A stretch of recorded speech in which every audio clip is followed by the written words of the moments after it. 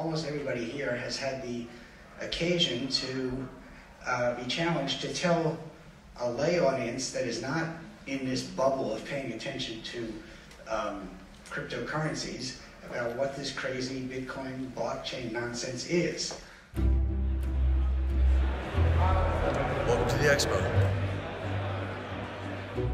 Really what we're trying to do this year is really just show people all of the progress that we've been making in the last year and a half, everyone that's been building. We hope we all can take away a shared vision of the future and motivate each other to build for the next 10 years. There's people that I haven't seen since last year at this Expo in this place, and I think the Expo is a magical way of bringing everyone together. Even after the bear market, there's still hundreds of people here, and everyone is an interesting person to talk to.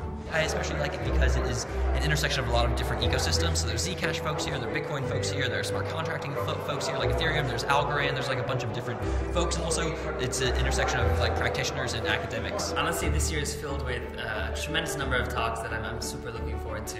I'm really excited for Nick Carter's talk in this exact room in 15 minutes. My suggestion is make sure Bitcoin is used for high value transactions. Which are the transactions where a fee is acceptable? One of the best talks that I heard was Gary Gensler's and Hester Pierce.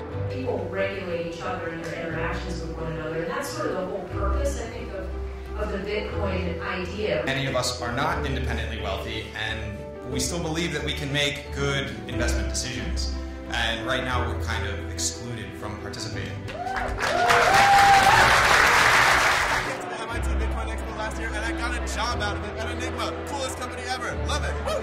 It's definitely great to get some industry info from professionals who are in the space. So we have to be extremely confident that if we go down the road of trusted setup, every single trusted setup that makes it into mainstream is something that can be absolutely depended on. So who's excited now to build for the next 10 years?